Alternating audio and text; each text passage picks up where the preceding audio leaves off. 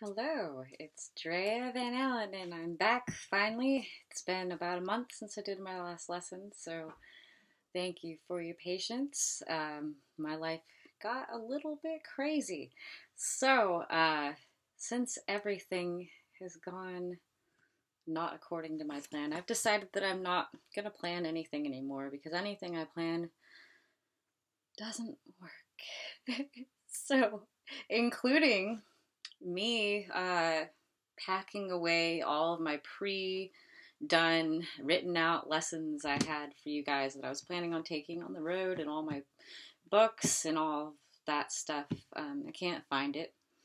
So this lesson is going to be on improvising and recording, because that is what's going on in my life right now. So I'm going to improvise this lesson.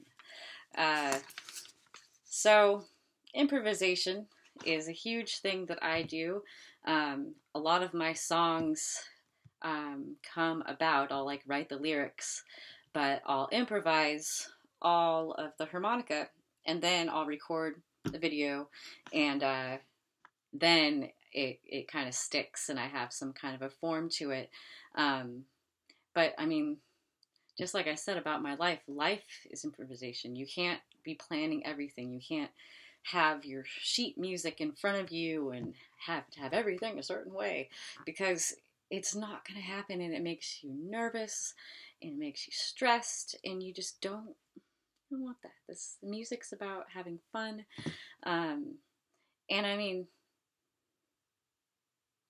blues is about improvisation, I think, at least.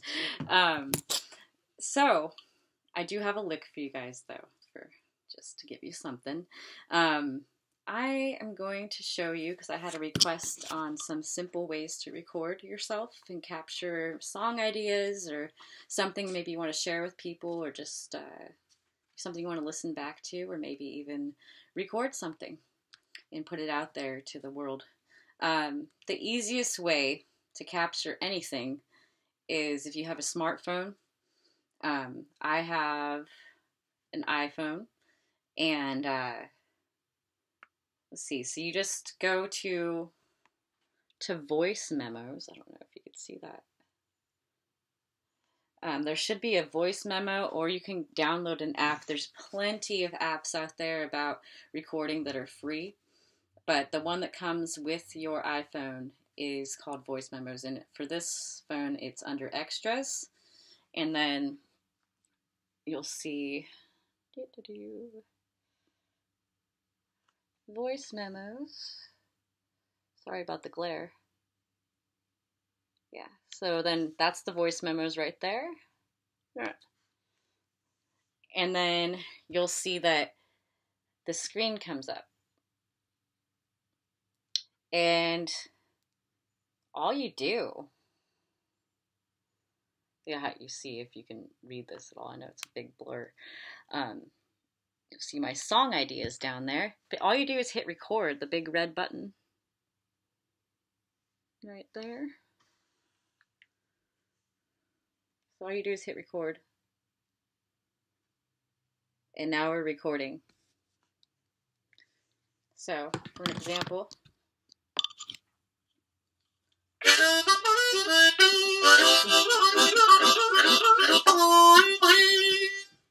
Okay, that's done. Now, let's listen.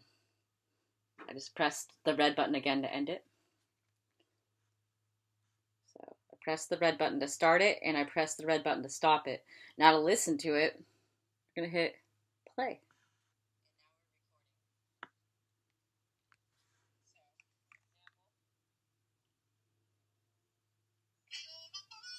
I don't know if you can hear this. But yeah, so it's that simple for that. And the tricky part might be to maybe save it. So all you do is hit done. There's 3 buttons, really. So you hit done. And after you hit done, you're going to see an option to save the voice memo. and then you can name it. So you just hit, your typing thing should come up, and let's put a test. So I just type test in there. Sorry about this glare. And then my dad's taking over his office. And then you just hit save. And there it is. Test, along with my other songs. You guys can see what you're about to hear with me, because those are my song ideas. Okay, and that is basically it for that. And if you wanted to share it, so you could hit or edit it and go back and add more ideas, you would just hit it again.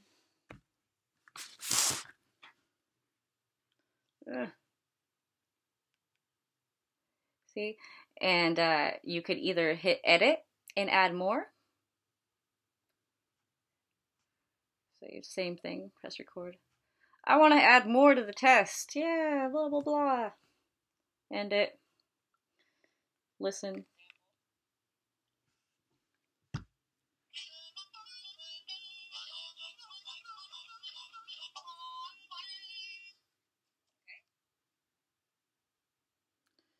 And then to share it, you would you go back to it, hit done,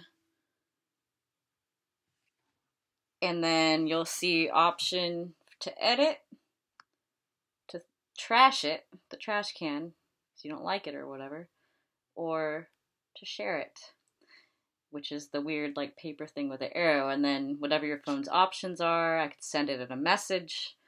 Let's see, I could hit more. I don't know what this is. Sorry. But yeah, you can share it that way. And if you don't have a smartphone, I'm going to show you another easier way. If you have a laptop, I assume that you guys have some kind of computer device if you're watching these videos. On my laptop, the way that I do these lessons right here is I go to the photo booth. I'm sorry, I don't know how to do showing you guys what's going on my computer.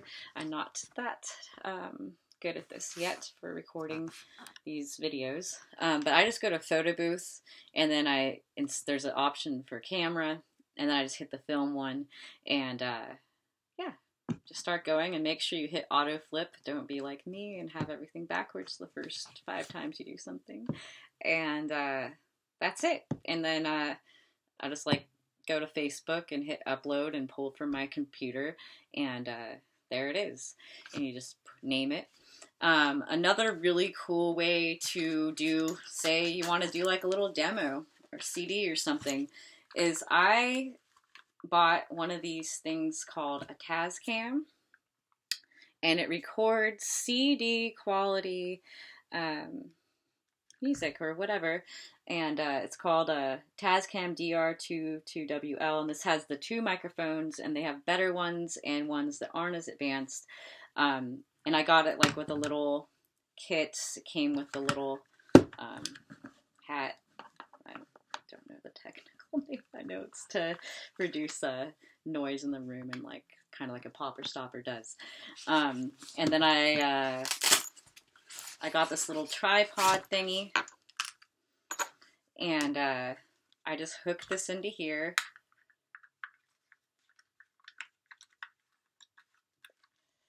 And then turn it on by holding down the bottom, and then it's on. Now, you could do a little bit more technical things, but this is really user-friendly. They have a really good manual that tells you if you want to just automatically record, adding reverb or whatever. But there's the different settings you'll see. There is one that even says easy, but there's one for acoustic, vocals, music, and actually I don't know what the M is for. And this is just, I don't know, because people record like their speeches or ideas or something also. But you put the little you don't have to put this on. This makes it a lot quieter and reduces like humming or something going on in the background. But for this, you just hit easy just to start out. So I just put it to easy, and you can see the screen a little bit. Maybe not. It says 0, 0. So I have another song already down there, but it's really, you just hit record, it'll light up, and hit record again.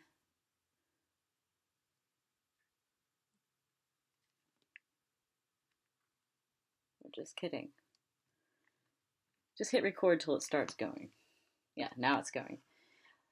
So right now, I could record something that could possibly even go on a CD once you load it into some other software to mess with it. This is, once I started using this, my songwriting really took off because I was able to capture so much, and you think you're going to remember things and you won't. Or at least I won't.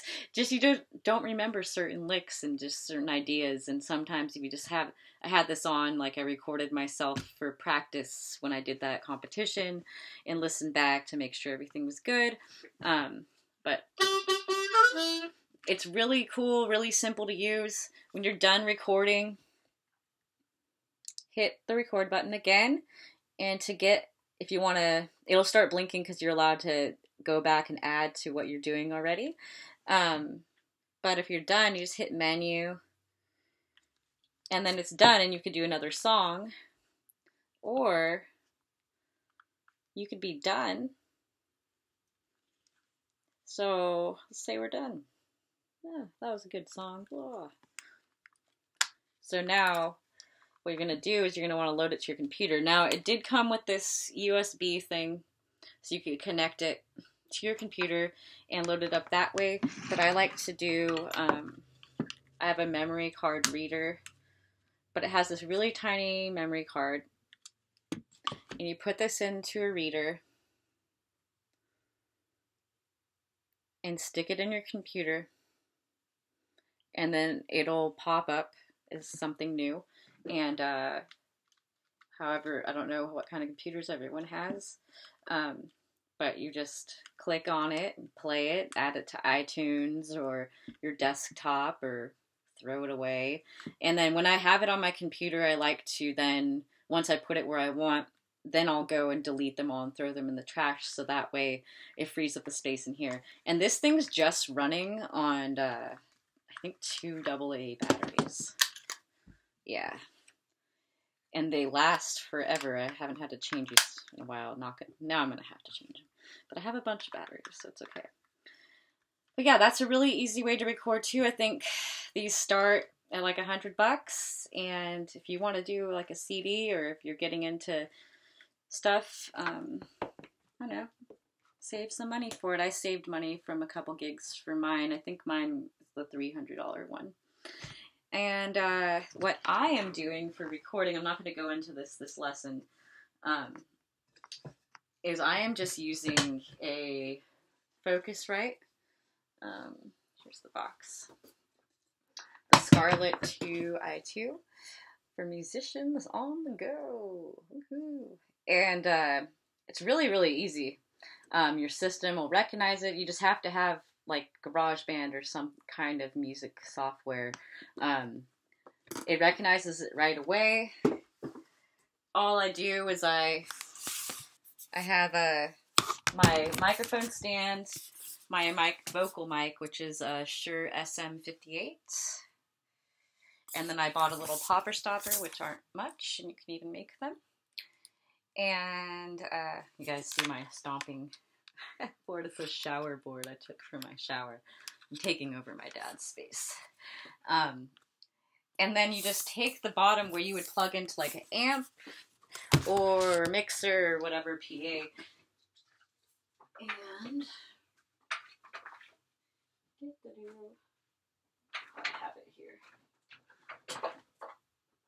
And then you just plug it into there. And then you just plug in the computer part into your computer.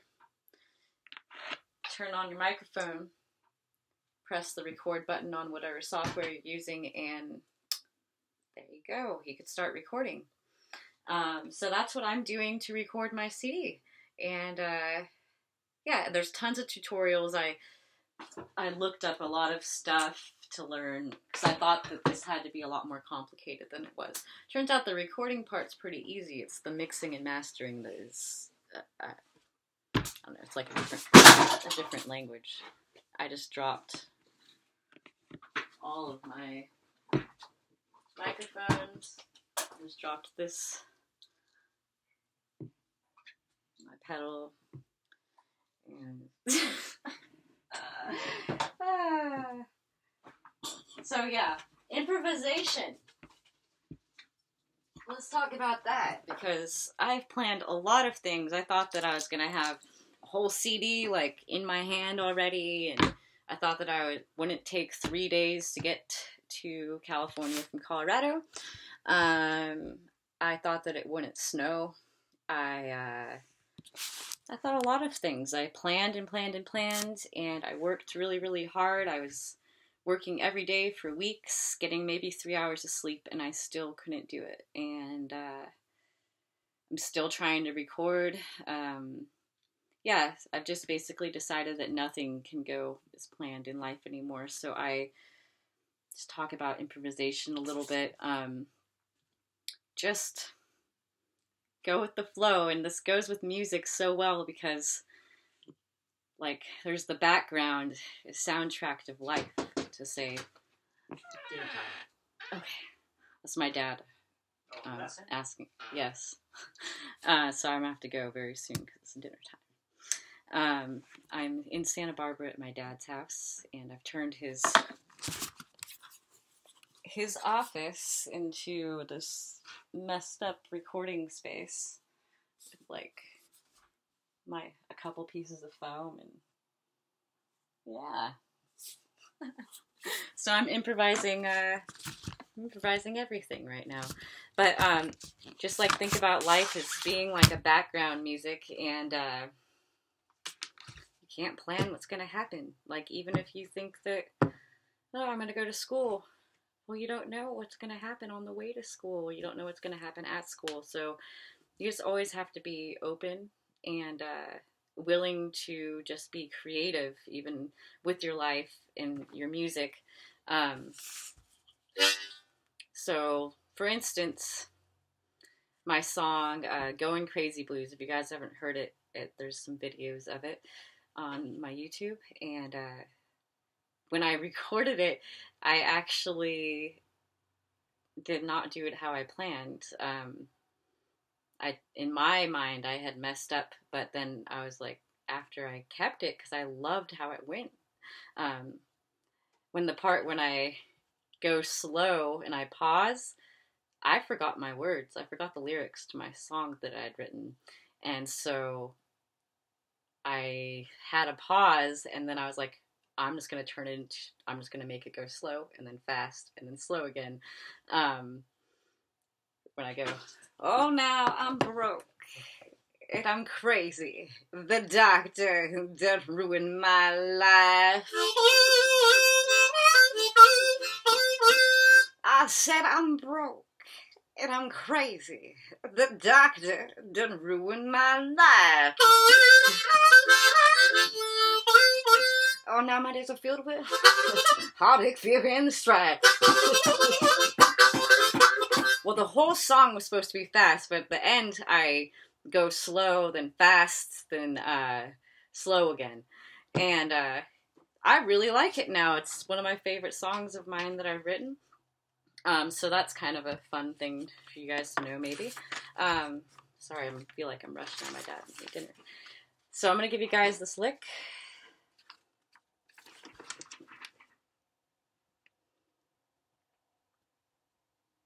2 draw, 3 draw, 4 blow. This is a warble. 4, 5 draw, 4, 5 blow, 4, 5 warble again. So anything with the airs, that's warbles. 4 blow, 3 draw, 2 blow. It'll sound like this. C harmonica.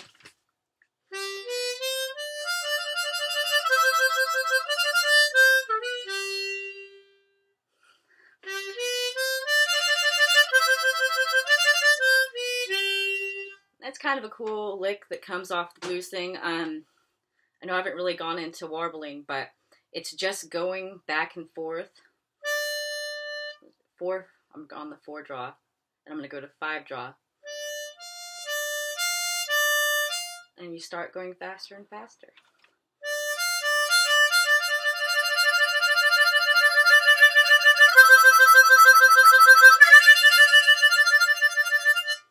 And you just have to practice that a lot. Don't get wrapped up on, are my hands supposed to move or is my head supposed to move? Mine moves both a little bit, and don't look in the mirror when you do this. It'll just trip you up. But this would be cool. Like, that's a good thing about having scales, is you practice some scales, you practice a few key licks, and you just need to know the key of the song, like I talked about before, and then you're ready to improvise. So if you had a whole thing planned, but it's a blues song or a jazz song, you could just be like, oh, well, I know this, but you probably won't even be thinking. But if you play these licks and the scales enough, it will be in your memory. Now, I'm talking about like 100 times. Don't kill yourself trying to do this, but it will come into your music eventually, and you won't be cognizant of it. You're just gonna do it. But for this, like, the music's going and I don't know what to do.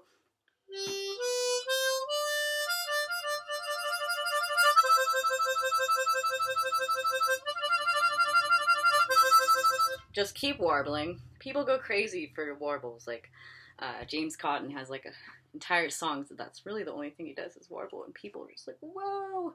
It's like kind of almost like a party trick. So yeah, the lick again.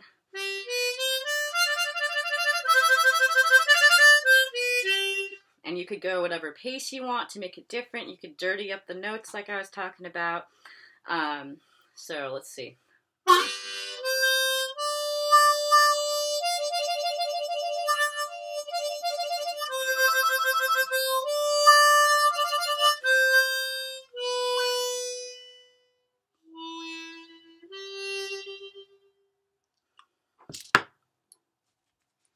I just realized that what I showed you guys was supposed to be a 2 draw, but I put a 2 blow. So this is what it's supposed to look like, and I just added 2 blow right there because I just did it. But remember that the 2 draw is the root notes, so you're going to want to probably go back to that because it's the one of the chord. Remember, 1, 3, 5. All right, well, sorry this lesson's a little bit sped up and how long it's been, but I gave you guys an extra like 10 minutes than I normally do.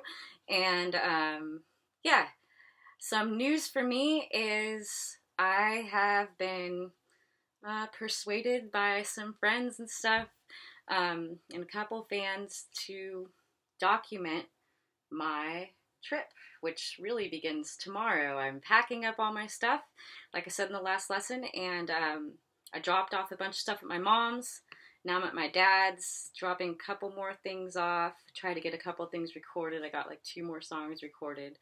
And then I'm going up north to the Bay Area, and I'll be busking in San Francisco and Healdsburg, and going to do a couple open mics. My brother lives there. He plays the guitar, banjo, and mandolin, and sings as well. So we'll have a jam session.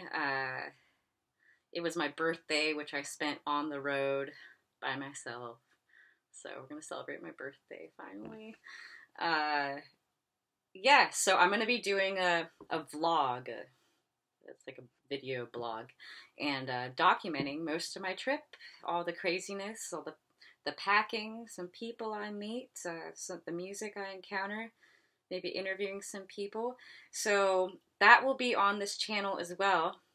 And please share and yeah, give some suggestions about, I don't know, things you guys maybe want to learn too, because I lost all of my lesson plans and I have to improvise all of your lessons for you now and rethink them and everything, and I don't have the pre-made stuff that I took the time to do.